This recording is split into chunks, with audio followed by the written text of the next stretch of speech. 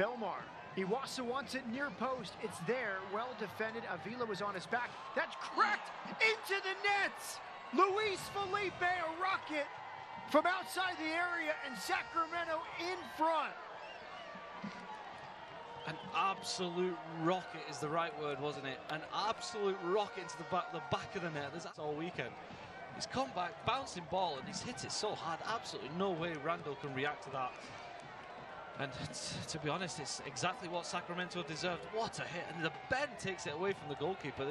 He has absolutely wellied that.